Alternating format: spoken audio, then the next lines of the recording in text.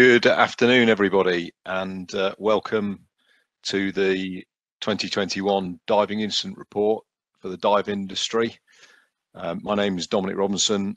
I'm the Head of Diving and Training for the British-Sub-Aqua Club, and I'm just going to open things today, and I'll provide a brief summary. My colleague Jim Watson, the Safety and Incidents Advisor, will do the meat of the presentation. But if you could give us the next slide, please, Jim. So so a little bit about the incident report, which is a piece of work that the British-Sub-Aqua Club has produced in our role as a national governing body since the early 1960s. And as you can see from the slide there, we've logged the number of fatalities in particular for quite a long time. And on the back of that, we've been able to we've had a very good view of what has happened through a long period of time. And the current database that we use has been going since 1997. So that's, once again, 25 years worth of really detailed reports on incidents, well, detailed on some of the incidents anyway. And then we've used the information that we receive from all the different sources, and Jim will talk about those, to produce an annual incident report. And the annual incident report is published online, made available to anybody who wants to access it, to download and to read. It contains a summary of each incident, but also statistics and particular things that we extract from that we think would be useful for the wider community. And for ourselves, obviously, we use the trends that we identify to inform our training development. So a good example in recent years would be IPO, which has come out through the incident reports, and I think along with a lot of other agencies where we're using that to change the information that we give to trainees. But also we provide safety advice that's there particularly for our members, but is once again public source, so it's available for anybody to use if they think it would be useful. And we also contribute to the wider industry, not just through presentations such as this, but also through attendance at the various different bodies that are interested in recreational diving safety.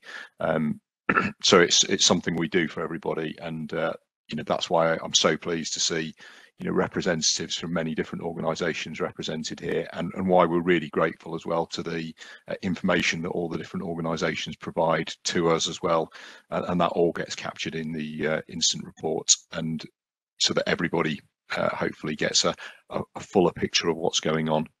So that's a little bit of an introduction. I'm now going to hand over to my colleague Jim, who is going to talk you through the meat of the presentation. Thanks, Tom.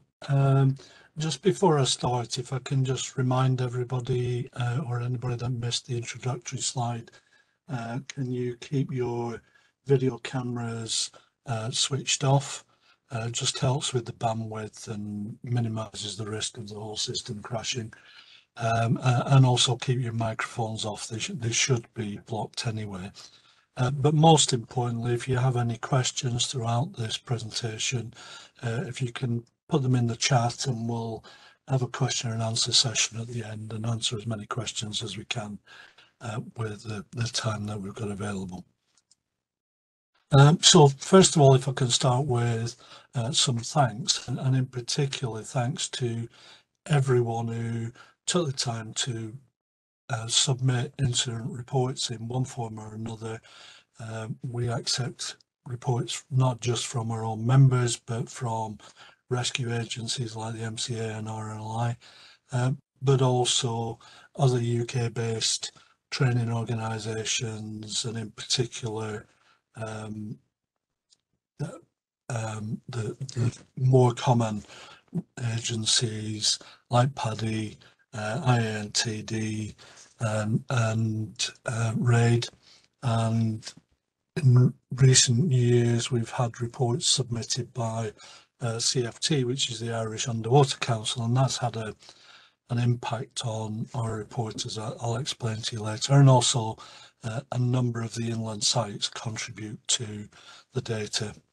And then some thanks for people who contributed to the analysis. So Ben Peddy for his work on the statistical side of it, which aids tremendously the data analysis, and my fellow incidents advisor Claire Peddy for her continued support in helping analyse the data, and Ron Evans and Alison Dando for helping with proofing. So what I'm going to cover today is, within the presentation, is a brief section on the effects of the COVID-19 pandemic, a review of the incident data for the 2021 incident reporting year, and finish off with some advice on using the incident report and some conclusions from 2021, and then Dom will talk to you a little bit about how to access some of the information from the report, but in particular BSAC safety information, and then we'll open it up to questions that you may have submitted. As Dom identified, since 1997, the current database has allowed us to pull together and collate a number of incidents every year. And those incidents since 2018 have related to a slight change in our incident reporting period. Previously it was October to September to fit in more appropriately with the diving season, but in 2018 we changed it to a 1st of January to 31st of December period. So this data that I'm going to present now will relate to the year January to December 2021. And in previous years, between 2014 and 2018, we identified that there was perhaps a levelling of the reported number of incidents over that period to around about 250. We then identified that 2019 was illustrated by this very significant spike back to a level prior to 2014, or even more in excess of it. And at the time we attributed that to that year being particularly good diving weather, and we hoped that in subsequent years we would either get confirmation that there was either a continued increase in diving activity or a return to the previous 5 years data. And then along came 2020, where what we actually saw was a very significant drop in the number of incidents, and unlike 2019, the reason for that was pretty clear. So the early part of the season started off somewhere along the same kind of lines, and then in April there was this massive drop, and that, for those of you in the UK at least, know was very much in line with the sudden impact halfway through March of COVID-19, which led to, in April, effectively a complete ban on diving within the UK. And you may say, well, why was there one incident there? And if you look at the 2020 reports, you may be able to identify why that was. And then progressively, as the year, limited shore diving was allowed until we got to November, where in England and Wales there was a further return to restrictions. So the decline in diving incidents is likely to be reflective of the impact of COVID-19. So if we now look at the 2021 reporting year, what we've seen is 235 incidents entered into the database, and 218 of those were UK diving incidents of that represent sport diving of all affiliations, and by recreational diving we mean both fun diving, if you like, and recreational diver training incidents. It excludes commercial diving, things like oil and gas offshore activities, inland diving, commercial scallop and razor fish diving, that sort of thing.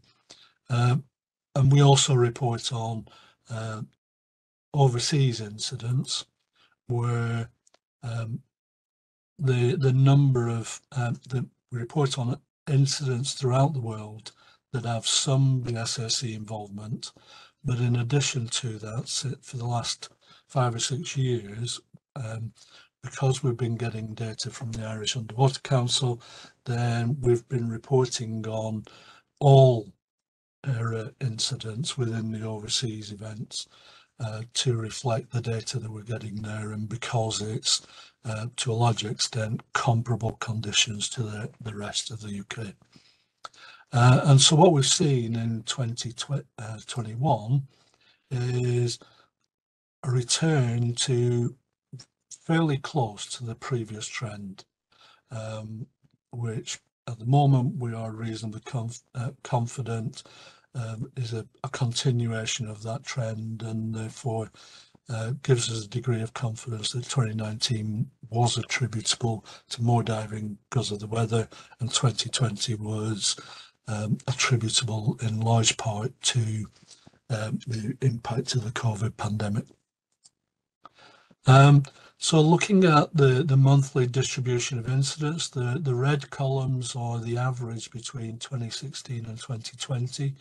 And what we've seen for a number of years now is this, what you might describe as a fairly typical sinusoidal trend, whereas the weather improves, you get this increase in diving activity and then a slow tail off to the latter end of the year. And then in 2021, the impact of the second wave of lockdown carried on through to March, so you've got a depressed level of the number of incidents, but then an increase in incidents as people return to diving, and very much UK orientated diving, but following a similar kind of trend. And what we have lost since about 2013 is that there used to be a trend where you got an early season spike and then a drop off and then a rise again, and we lost that trend around about 2013, and it's continued since then. And the only thing of note is this slight depression of August related incidents, which may become clear from some of the sources. So looking at the sources of incident information, so the majority of what we get is from BSAC incident reports submitted by members or using the online form, but we get a fair number of reports from the UK Coast Guard and the RNLI and then other sources. And from the 2021 report, the BSAC reports seem to be a little bit down by about 20 to 25 reports, but we believe that's in part at least due to one of the significant contributors to the reports in the past in the form of AT training within the UK military, where recreational diving is taking part within that environment, but they were under longer constraints from diving activity than was the case in the general population. So we believe that's the main impact there, and that should reflect, because there is no longer the same restrictions, then that should reflect in a more normal distribution from those sources for the 2022 reporting year. On the other hand, Coast Guard reporting was up slightly in comparison, and some of that we believe is due to the change in reporting systems, and in particular the Coast Guard Diving Liaison Officer, and so there's less filtering out or checking for deduplication within the Coast Guard reporting. And if you read through the reports in the miscellaneous, there are a significant number of false alarms reported by the Coast Guard, but false alarms with good intent that involve divers, and in previous years some of those have been filtered out. So we distribute or allocate diving incidents to one of 8 categories of incidents, and in terms of that, that doesn't mean to say that the other categories weren't present, but we tend to allocate to the more serious category. So for example, fatalities might have involved an ascent, might have involved an equipment failure, and but the more serious consequence clearly was the fatality, so we allocate it to that.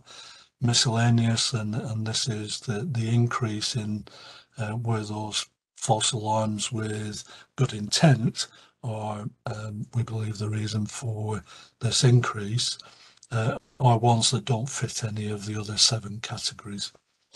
But from the 2021 report, first thing to note is that the number of ascents, either fast, abnormal, missed safety or decompression stops, is significantly down.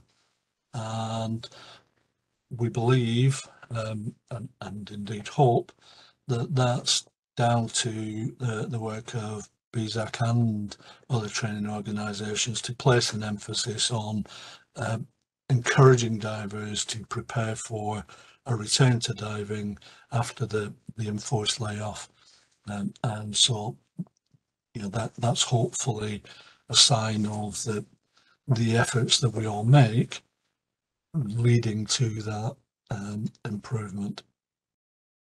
DCI and injury are put together here, as we commonly do, simply because quite often it's not clear whether or not an injury, so a diver airlifted off a dive boat, for example, and taken to hospital, we don't often get the follow-up that says that they were recompressed, and without that evidence, then we allocate it to something else. But if you look at DCI and injury in any particular year, on average, they tend to level out, and some of the injuries might be DCI, some of the reported DCI might be an injury instead, but slightly misreported. But overall, we seek to capture that information.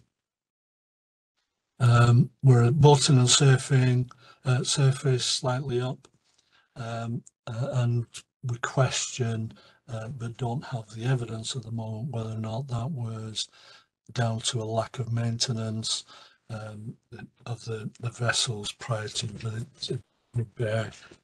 Some longer term trend analysis, and look at that initially, very briefly later on.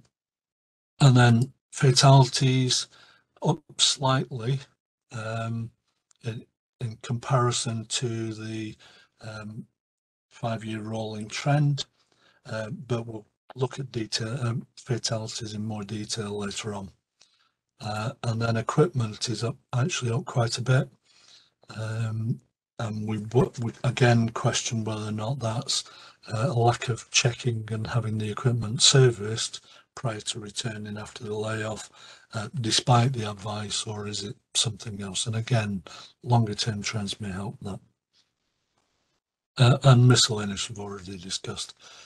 So looking at some of the sources of reports, so this represents the Coast Guard, and again the red bars are the rolling average, and the 21 figure is in blue, and so what you see is this early season depression, and then this significant increase, but in particular the depression in August. So, and what's interesting to me, at least, and the other advisors, is that the June to September number of incidents reported by the Coast Guard represents 72% of all of the incidents that they reported in 2021. But you have this depression in August, and don't have an explanation for that at the moment. I was speculating with a colleague over the weekend that possibly it's the opening up of overseas travel, and for divers that have been relying very much on UK diving, had they suddenly taken the opportunity to go overseas, but then the September spike sort of puts lay to that. Helicopter involvement is frequently associated with DCI and missing lost divers, and similar to the Coast Guard, but at the same period of time, a significant increase in or a significant representation of that year's diving incidents responded to by helicopters of 81% overall. And then RNLI assistance, similar trend. In some respects, not quite the same as the Coast Guard, with the exception of June and September, where the number of responses was higher than in the 5-year average. The rest of the time it was pretty much lower, but it still reflects this same percentage coverage as the Coast Guard, not least because it's normally the Coast Guard that tasks the RNLI, same as the helicopters. But again, the same depression in August.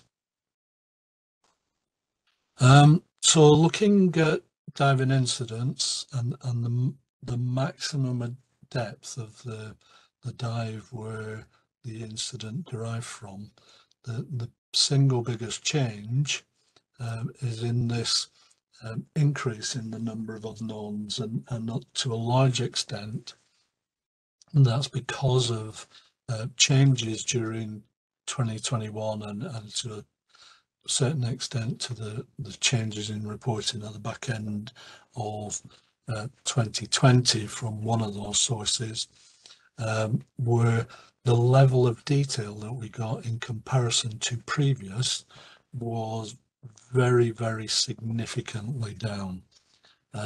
So very limited information about depths, detail of the incident, and in one of those sources, no information whatsoever about location and that sort of thing. And that doesn't help us, but particularly.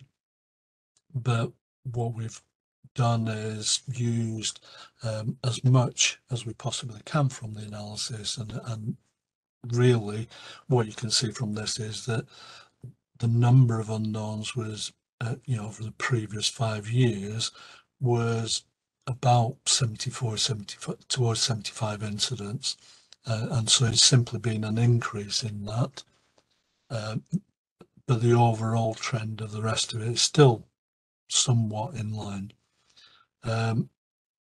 Whereas surface related incidents have shown an increase, and that's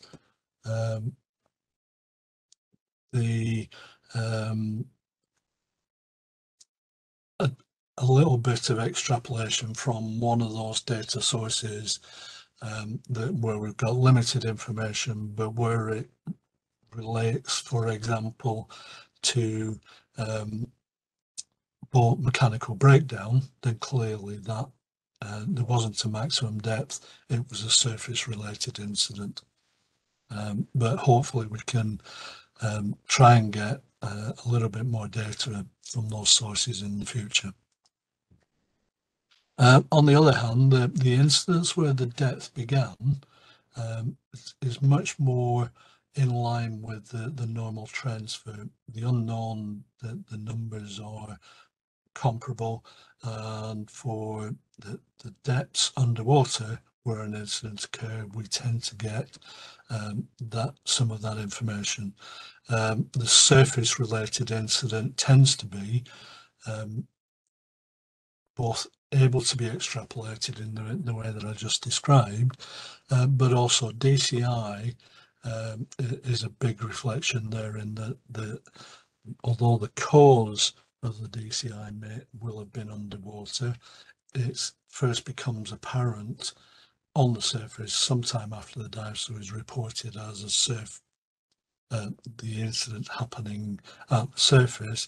Likewise, boat breakdown or divers missing on the surface would fall into that category, and therefore this increase that's shown here is to an extent, some extent, due to that extrapolation of the boating surface incidents.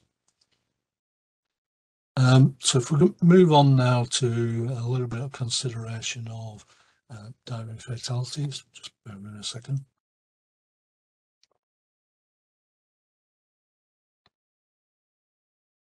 So during 2021, unfortunately, we report on 16 UK fatalities, and that is during 15 incidents. So unfortunately, one of those incidents was a double fatality.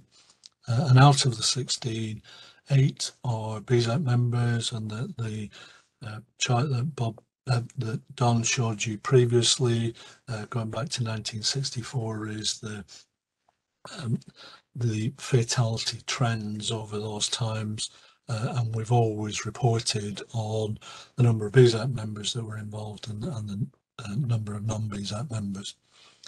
And one of the most common trends throughout all of that time is that there is a lot of unknown in those incidents, which doesn't help particularly with the analysis of them and the understanding of them. But during 2021, there was 9 of those incidents where there was very significant lack of information. So this table will build up over the next few minutes, and each of these lines across the top will build relating to a single incident, person fatality, and try and draw some conclusions, but also intersperse it with some additional information as well, both from previous incident reports for this particular audience. So the first consideration is that in 4 of these incidents, there was either confirmed evidence of a medical problem or possible or probable implication of a medical consideration. So that's natural causes, not diving related. And for a number of years now, we've been highlighting the potential implications of immersion pulmonary edema in diving incidents. And what we look for is evidence of some of the factors, which I'll talk about in a minute.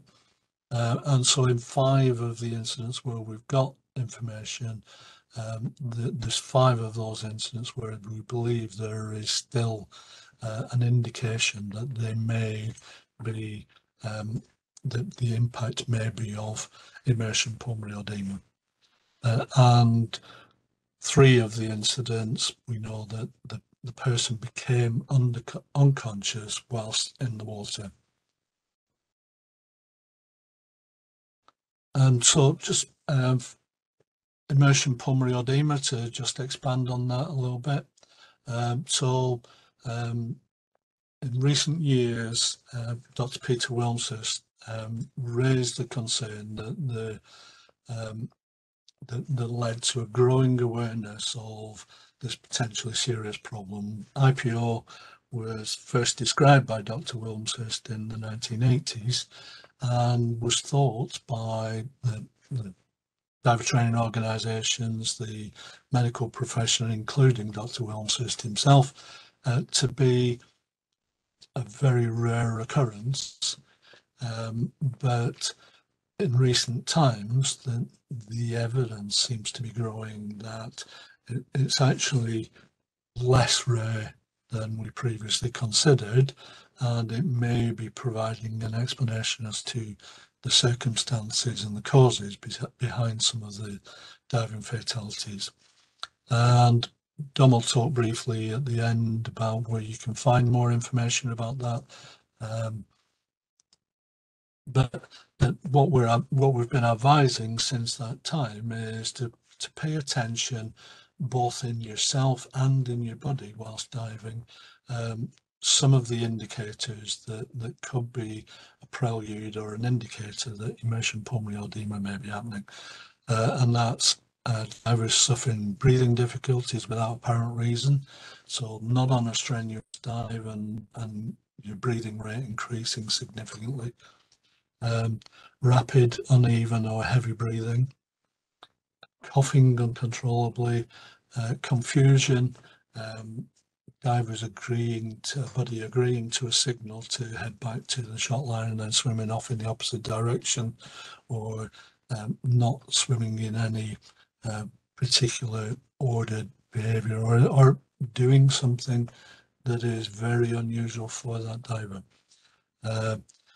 Belief that a regulator is malfunctioning, that it's not giving you gas, where in actual fact they've been shown to be working perfectly well subsequently, or signalling out of gas when the regulator is clearly working, and having signaled that you need additional gas, refusing or rejecting an alternate source, and then once out of the water, difficulty breathing when you're on the surface.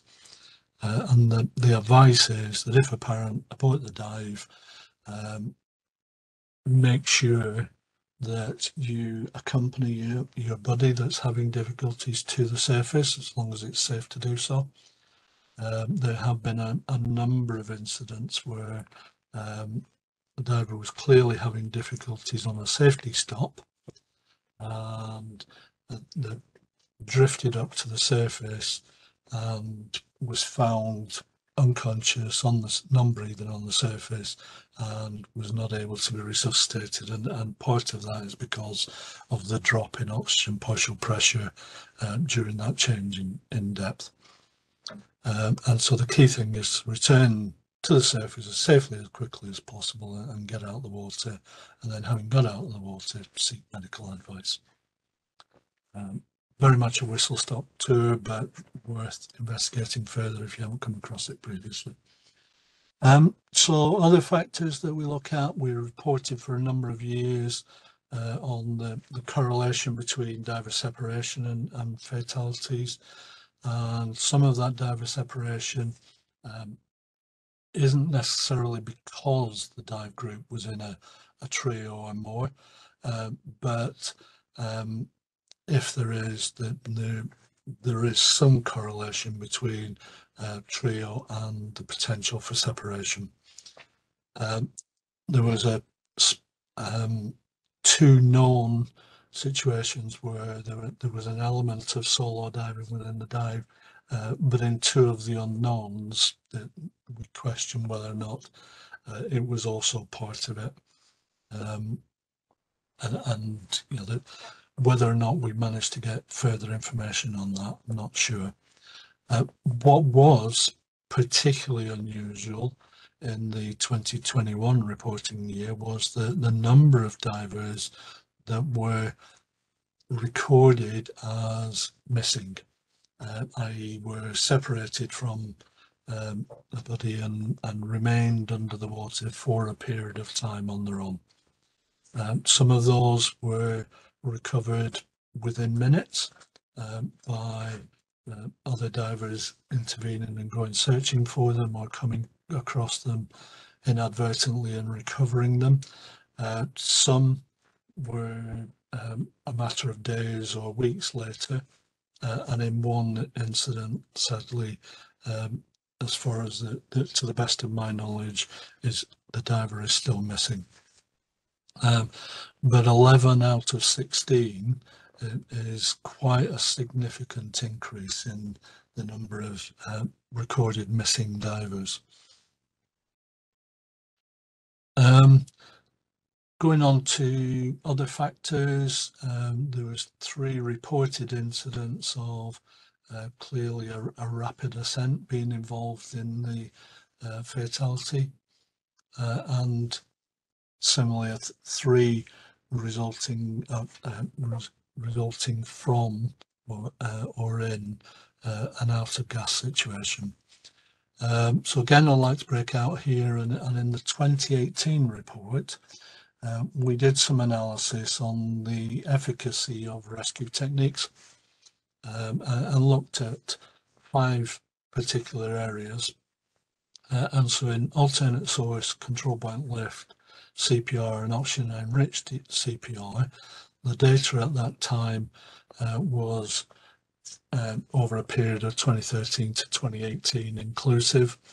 And for AED use, because the numbers were relatively small, then we extracted data from the entire database. And for AED, there was a total of 20 incidents where an AED was reported to have been used, and 6 of those resulted in a successful outcome, which represents 30% success rate, which is above what's the norm for other rescues involving AED. For the others, alternate source, the definition of success was the casualty reaching the surface without having to use a free ascent. So not that they died from the failure of that alternate source technique, but something caused them to not follow the AS ascent through to the surface. Some of that might well have been because of the implications of something like IPO, but what this is indicating is that there is a significant value in the training that all training organisations and instructors contribute. Control point lift, the measure of success is the casualty reaching the surface, and again, some of that is implicated in fatalities where either the control point lift is unsuccessful, there is some reason for a separation during the ascent, but more often than not, it is a case of it being attempted, but the diver is too heavy and can't be lifted, or there is no gas to implement that recovery, and a whole variety of factors. But certainly getting the casualty to the surface gives you an opportunity to apply the next things, which are CPR, and the identified percentages here, and the report compares that to the in the street CPR success, and their improvements on the casualty survival rate. So the message that gives is that training is important, and in particular that it is successful in reducing the impact of diving incidents. And finally, on the fatality side of things, and for completeness, because we've reported it on a number consistently in recent years, is the involvement of divers using CCR. So 3 cases where we know that the diver who unfortunately died was using a CCR, and 1 where we think it's highly likely, but we've got a very great deal of lack of information. That in no way implies that it was a failure of the CCR in those fatalities. It's simply to continue the trend of interest where divers are concerned about or are interested in whether or not that particular type of equipment was being used.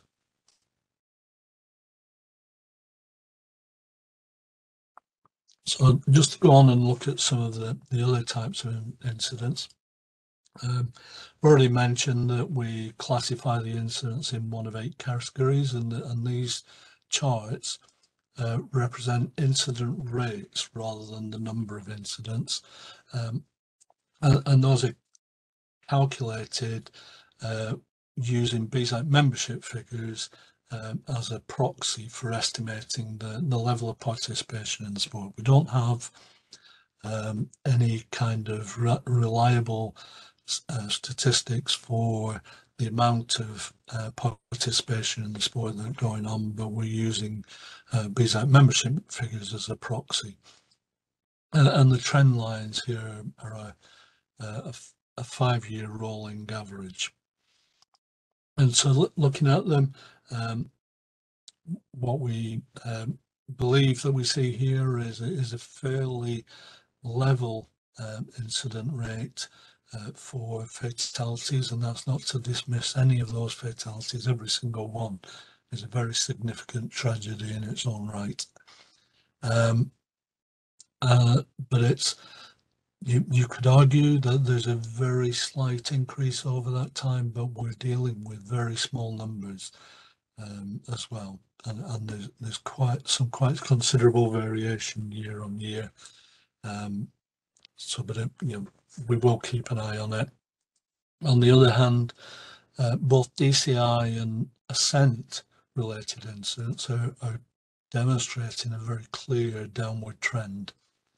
And we believe that that's very much due to the efforts of training agencies and instructors over the last 10 or more years to place increasing emphasis on the importance and of buoyancy control and the need to keep practicing that and other diving skills. And so I think we're fairly confident in saying that has been having an impact. Whereas on boating and surface related incidents, again, an initial decline from the early 2000s, or following on from a lot of effort that was put in 1999 and 2000 from a variety of agencies, emphasising the importance of boat maintenance and so on. And what we saw for about 5 years was a steady decline. And then we saw this upward trend again.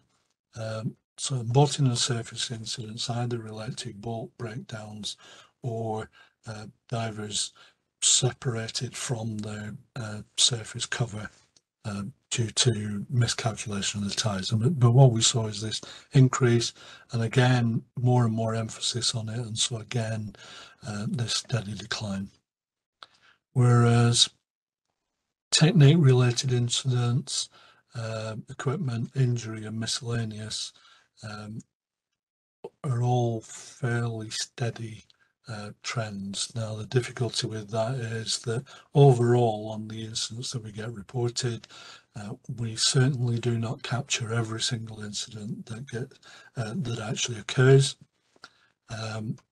We capture more of the more serious incidents than the miscellaneous, for example, and we're pretty confident that we capture as close to 100% of fatal diving incidents every year, a significant proportion, and we estimate around about a third of the incidents involving DCI, and then progressively fewer as you go down through the less serious incidents. But we capture sufficient, we believe, to be able to draw some conclusions in the way that we do in the overall report.